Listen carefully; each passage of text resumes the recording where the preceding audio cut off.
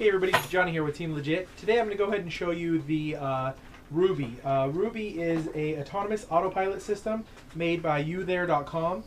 Jim Hall, he's the creator of this autopilot system. Really good system. It's not your average autopilot system. It does much more than that. Let's go ahead and talk about the actual Ruby control board. This is the Ruby main board. It's true IMU. The really good thing about Ruby is that it can be mounted either on a flat surface on the x-axis, you can mount it on the y-axis, you can even put it up on its side, it can be upside down. Either way, it doesn't matter as long as it's flat on one of the three axes. You can actually even have it standing up and it will work just fine. So that's really good for aircrafts that have space restraints and things like that. The way I have mine set up right now is I've got channel 1 through 6 plugged into the Ruby. Ruby can drive servos through the 1 through 6 servo ports, but it cannot run them off of 7, 8, 9. We'll get into that in a second. I'm running a 5 volt, 5 amp BEC straight into the throttle port on the minus and the plus. And this will be driving basically my Ruby and all my servos that are associated with the control system. I left the signal wire out because I'm going to go ahead and put in the signal wire from my ESC. I will not be running the BEC in my aircraft.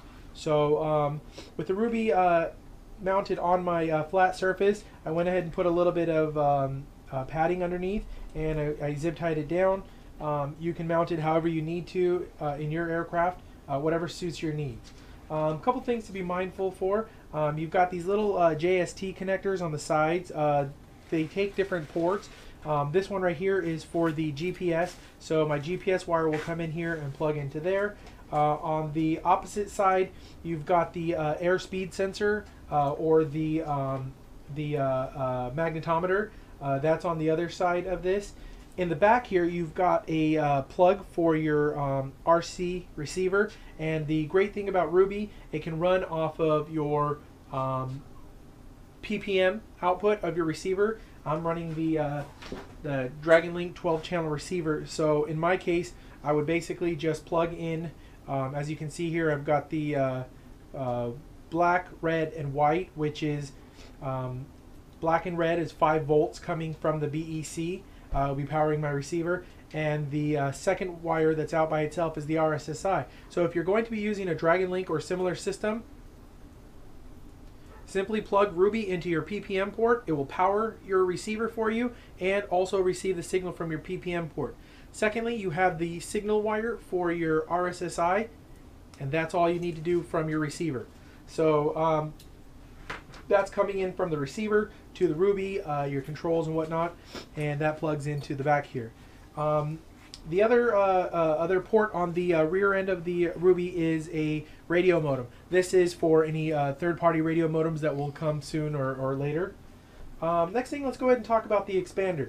This is the Ruby expander. Now remember, Ruby is a modular system, so you basically will plug different modules on top. And the way it works is they just stack on top and lock into place. So now I've added the expander module. What the expander module does is it gives you a USB input, so you can do calibrations or do data logging through the USB, but it also allows a small slot here for a micro SD. Now you'll need this micro SD card for your firmware, your configuration files, and also data logging.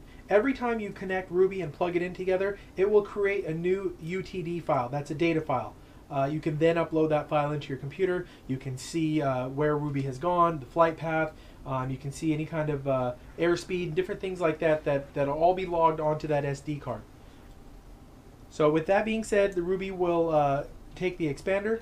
The next module, which I don't have yet, but I'll be getting here shortly in the mail, is the Ruby OSD, and that literally will just plug right on top of it. You feed your video through it. It'll also power your video devices if you plug in a auxiliary power source into it, and everything that's going on with the Ruby will be overlaid onto your video. Then the next module that'll be plugged in on top of that will be your telemetry module. That will allow you to control Ruby with your laptop or computer. You can then plug in and calibrate a joystick if you like to use a joystick or like a F16 mode. You can also read all the telemetry. You can see what's going on with Ruby in the on the computer. You can tell it to do different things, change its waypoint, change its heading, change its altitude. Just a whole lot of things open up once you plug in the telemetry module. And that'll be coming too. I'll do a follow-up video for that later. So I talked briefly about the BEC powering slots 1 through 6. However, slots 7, 8, and 9 that are onto the expander have to have their own separate BEC. These wires on this connector right here are too small to feed 5 volts. So it's not adequate to power these servos. So if you'd like to power these servos, either run a BEC to all the servos or run a BEC to the expander and then just run your signal wires in for those servos. So let's put this aside and let me talk to you guys real quick about my GPS. You've got a small micro GPS. This is a very, very quick, very accurate GPS. From cold starts, from sitting from a week, I've had GPS locks in about 30 to 35 seconds outside. I've got GPS locks even in the garage. It takes up to a minute. Once my battery's connected and I've already acquired a GPS, and I go to change out the battery and put in a new battery, I usually get a GPS within 10 seconds or less. One thing you'll notice when you initially plug in your Ruby, this light will flash on the GPS and it'll just flash intermittently. That's saying that it's looking for a GPS signal. Once the light goes out, you've acquired a GPS, you're ready to fly based on the GPS. So I've got that wire running down into here where Ruby will be sitting. My next thing I've got here is my airspeed sensor and magnetometer. I've got mine mounted up here on the nose of the aircraft. Which is not usually recommended, but in my case with the FPV Raptor, I made it work. Normally what you would do is run this 1/4" tubing into a thicker tube to make sure it doesn't flex or bend, but in my case, I'm just running a carbon fiber rod, so I should be picking up my airspeed with that there. The reason I say it's not a good idea to put it on the front of your plane, if you do any kind of G's or any kind of maneuvers, or if you come down too hard, you have the risk of having your battery slide forward and hitting your magnetometer and your airspeed sensor, and you don't want to damage it. In my case, my battery will be sitting on top of a tray and everything else will be underneath. Another thing to note with the airspeed magnetometer is when you have it mounted, let's say on your wing, let me grab a wing here.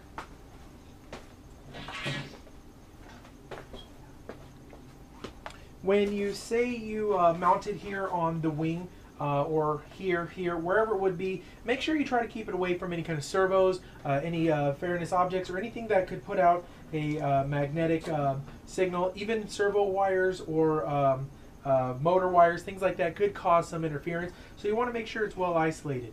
Say for example, if I did install the airspeed magnetometer here in my wing, and I have my pitot tube airspeed sensor coming out the front here, you got to make sure that it's not completely sealed. That cavity needs to be able to breathe. In my case, air will be going in, and I can read the barometric pressure. But if you have the airspeed sensor sealed, say laminated or taped over in your wing, you're not going to get a good reading, and it could cause any other unwanted reactions from the Ruby. So I'm going to go ahead and get everything installed in the aircraft, and then I'll come back and show you what it looks like after everything has been installed. So the last thing I did was install my motor sensor, my power sense. This tells you your voltage reading and things like that. It also gave Ruby an indication of if the battery's too low, it'll go ahead and get into auto land. One thing I did do on my motor sense is I soldered on my battery lead onto the inside of the ESC, not the inside, but the input side of the motor sense. On the outside where you would plug in your ESC, I went ahead and soldered up my ESC. I soldered out my BEC to that side as well, and I also soldered up an additional auxiliary 12 volts. That's for if I need to run any FPV gear or anything else off of this LiPo, I can do that in the future. I also plan on adding the Ruby OSD expander onto the actual Ruby, and that will also help me out with powering my FPV gear, such as my camera and my transmitter. So this is the installation of the Ruby Autonomous Autopilot in your aircraft. Your needs may be a little bit different than mine. You may be running a wing, you may be running a larger plane, but know that any aircraft that you do decide to go with, Ruby can accommodate. The wire leads are long enough to fit, all throughout the plane. Ruby is small enough, versatile enough to fit inside any aircraft, and I feel it'll make flying any aircraft a lot more enjoyable, if not any safer. If you have any questions, go ahead and email support@youthere.com, or if you'd like to inquire about purchasing the Ruby, go ahead and go over to youthere.com. You can see some great videos of the capabilities of Ruby, and hope to see you in the air with one of your Rubies soon.